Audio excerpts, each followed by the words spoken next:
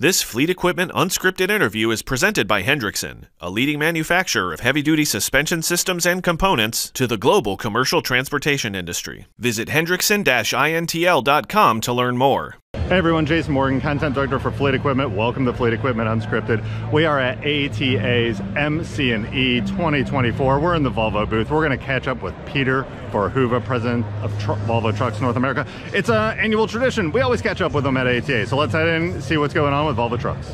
Peter, hey, this is an ATA tradition, I think, that we always connect. End of the year. Great to see you. Thanks for taking the time. Thanks, Jason. Good to have you here. So let's touch on the market update. You mentioned that we're kind of in a soft or recovering market right now. What do you see going into 2025? Yeah, so we saw 2023 was very strong. 2024, it was slower. You know, demand, supply is getting a little bit nearer. I think right now what we will see in 2025, I think the market will be stronger. At the same time, I think the big question is when. We still see lower spot rates, revenues and earnings for transport companies under pressure. So it will go somewhere, I don't know, is that Q2 or Q3, I think nobody knows it. 25 will be stronger, but the question is when. Right. One of the things we've heard about impacting the truck market right now, specifically in California, are all the new regulations. We got CARB, we got EPA, we've heard about truck sales being impacted there. What are you all seeing in terms of what's happening in California right now?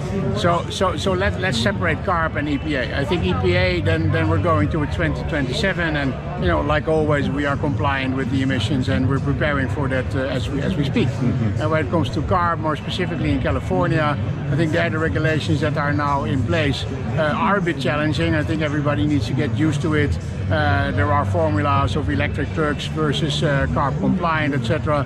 We have all these products in place. We're working to play according to the rules.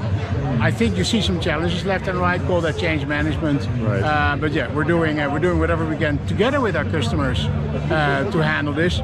And selling electric trucks is a very important part in all that. Right. Well, and you did announce you have a 2024 CARB omnibus compliant engine here, so you've announced that on the other side. You also, perhaps more excitingly, in the availability of product, the all-new VNL is rolling out into production.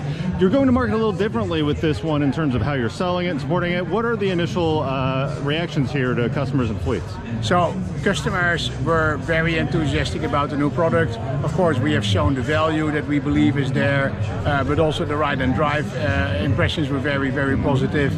The truck is now out at the dealership, so everybody can demo the truck. We brought this to market with a package solution. So rather than going to many different specs, we basically have 4 basic packages: Core, Edge, Edge Black and Ultimate from the outside and the inside, but also we have a safety package, a powertrain package. And what that does is that it makes it simpler, if you want, to spec the truck. It makes it simpler for the customer to say, okay, what is it that I want out of this truck, and that makes the whole process a little bit smoother. I think it's an industry first for the trucking industry. Right. Not the car industry did this before, but this, yeah, it's actually a really nice way of speccing a truck. Well, you're also evolving the maintenance side of it then too. You have the blue contracts. You announced an update here at the show, but I feel like that's changing the relationship with the fleet and the dealer and you all as OEMs in terms of what they're expecting in terms of a service provider. How is that going out in the market? So what we're trying to do is to become a little bit more proactive. Mm-hmm. Rather than giving a purchase coverage, which we still do, and which is a great product, by the way, but that's more something like that is in a reactive way. Something goes wrong, you have an insurance that we fix it.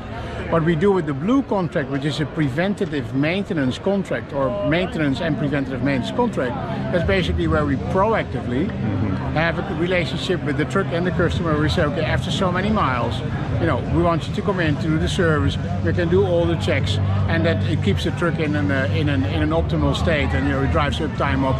But it's more proactive, it's more interactive, and I think it is also a contribution to what we say as a total solution provider. But we're there for you all the way. We reach out to you in order to make sure that we avoid problems rather than fixing them. Right. Peter, always great catching up. I appreciate it. Jason, super good to have you here. Thank you. Good to see you.